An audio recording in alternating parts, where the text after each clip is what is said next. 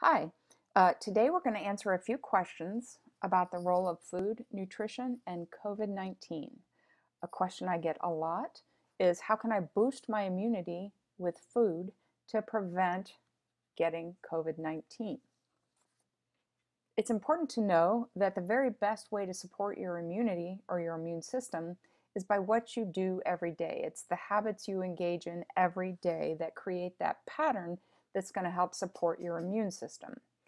It is important to note, however, that there is no food, supplement, or a combination of both that have been shown to heal or even treat the COVID-19 virus, full stop. But it is important to behave in a way that helps to support your immune system every day. And you can do this with the following habits, starting with don't smoke. Smoking can harm your immune system and make the body less successful at fighting disease. Exercise regularly. If you drink alcohol, do so in moderation. Make sure you get adequate sleep.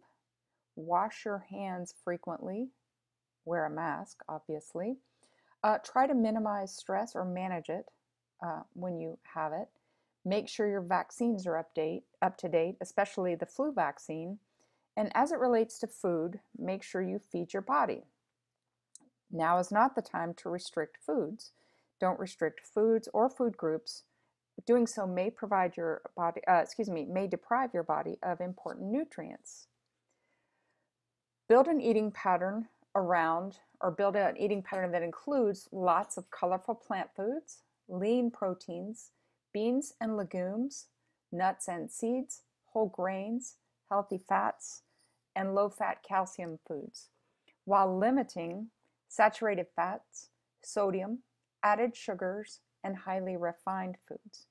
And avoid entirely, this is the one food or nutrient or ingredient that most of us should be avoiding entirely, and that is trans fats.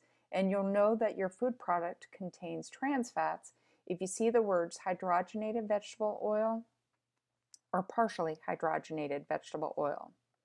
Building an eating pattern around these guidelines should provide adequate vitamins, minerals, and phytonutrients for your immune system as well as the rest of your body.